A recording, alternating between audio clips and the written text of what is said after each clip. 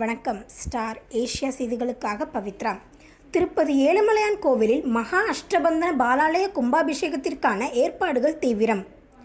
திருப்பதி ஏழுமலையான் கோவிலில் 12 ஆண்டுகளுக்கு ஒருமுறை நடைபெறக்கூடிய அஷ்டபந்தன பாலாலய மகா கும்பாபிஷேகம் 16ஆம் தேதி காலை 10:16 மணிக்கு தொடங்கி 12 மணிக்குள் நடைபெற உள்ளது. இதையொட்டி கடந்த 10ஆம் தேதி இரவு சேனாதிபதி உற்சவர் முன்னிலையில் கோவிலின் மேற்கு மாட வீதியில் உள்ள வசந்த மண்டபத்தில் புற்றுமண் சேகரிக்கப்பட்டு 9 மண்பானைகளில் நிரப்பப்பட்ட புற்றுமண்ணில் நவ தானியங்களை போட்டு அங்குரார்ப்பணம் செய்யப்பட்டது. 5 நாட்களுக்குள் அங்குரார்ப்பணம் செய்து வைக்கப்பட்ட நவதானியங்கள் எந்த அளவுக்கு வளர்கிறதோ அந்த அளவுக்கு பூஜைகள் சிறப்பாக நடைபெற்றதாக ஐதீகம். கும்பாபிஷேகத்தின் முக்கிய நிகழ்வாக நேற்று முன்தினம் இரவு கோயில் தலைமை அர்ச்சகர் வேணுகோபால தீட்சத்தலு தலைமையில் ஆந்திரா, தமிழ்நாடு, கர்நாடகா, தெலுங்கானா ஆகிய மாநிலங்களில் இருந்து வந்த 40 அர்ச்சகர்கள், வேத பண்டிதர்கள் என 200க்கும் மேற்பட்டோர் மூலவர் ஏழுமலையானுக்கு உள்ள 12 ஜீவசக்திகளை தங்க கலசத்திற்கு கொண்டு வரும் பூஜை நடத்தினர். தொடர்ந்து அந்த தங்க கலசத்தை கோவில் தங்க கோபுரத்திற்கு எடுத்து சென்ற பூஜைகள் நடத்தப்பட்டு யாக வேள்விகள் துவங்கப்பட்டன. அதேபோல் கோவிலில் இருக்கும் மற்ற தெய்வங்களின் சக்திகளும் கும்பங்களுக்கு மாற்றம் செய்யப்பட்டு அந்த கும்பங்களை யாகசாலையில் வைத்து பூஜை நடத்தி வருகின்றனர். கும்பாபிஷேகத்தை முன்னிட்டு ஏழுமலையான் கோவில் தங்க விமானத்தின் மீது புனித நீர் ஊற்றுவதற்கு தேவையான படிக்கட்டுகள் அமைப்பது, கோவில் தங்க கோபுரத்தை புதுப்பிப்பது ஆகியவை உள்ளிட்ட பணிகள் வேகமாக நடைபெறுகின்றன.